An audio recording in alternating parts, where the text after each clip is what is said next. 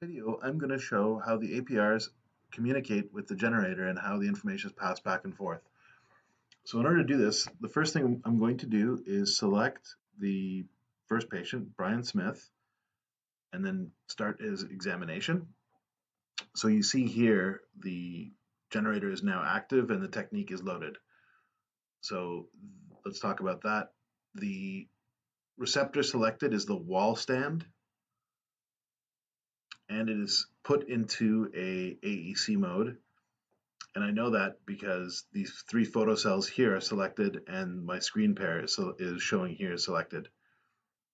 So the kilovolts by default is loaded at 110. If the patient's larger, I'll select a larger offset here. If the patient is smaller, I can select a smaller patient offset. And now I'm ready to begin my examination. So the information passes from the RIS all the way through to the generator without any intervention. So I'll make this exposure here.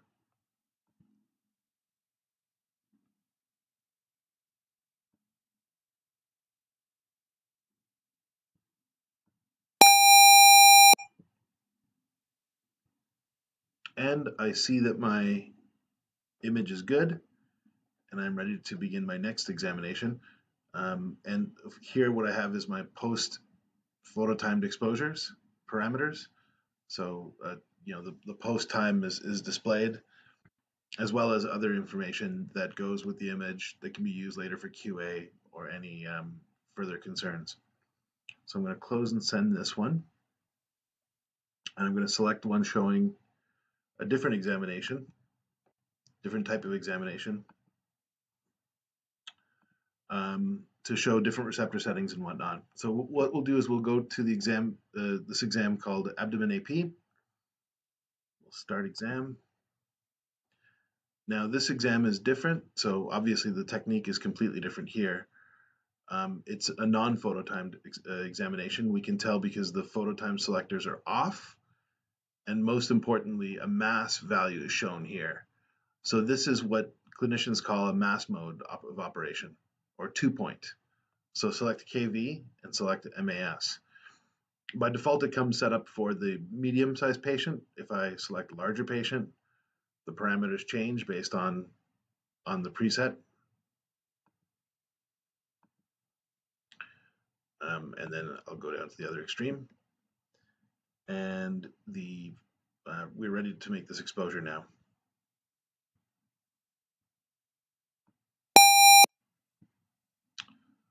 So again, what you have is the information here in terms of how long the exposure was, although you would have known that going in because it was a mass exposure.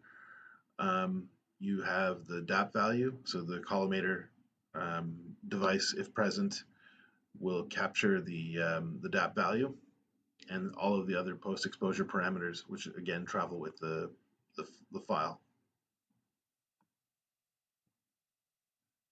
And then I'm going to show another type of examination, a hand AP.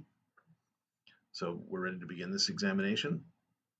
So this one is a phototimed examination, and we are ready to make this exposure.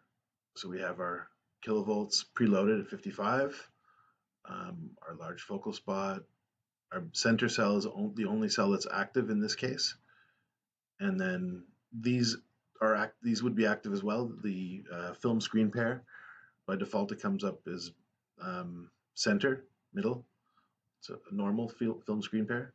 Density, if I needed to go up or down, I could adjust that here, and then the patient offset, just like we showed in the others. So up for larger patient density, down for smaller patients or smaller patient density. And I will make this exposure. And I will see that my image is present and processed and it looks good. So now I will close and send.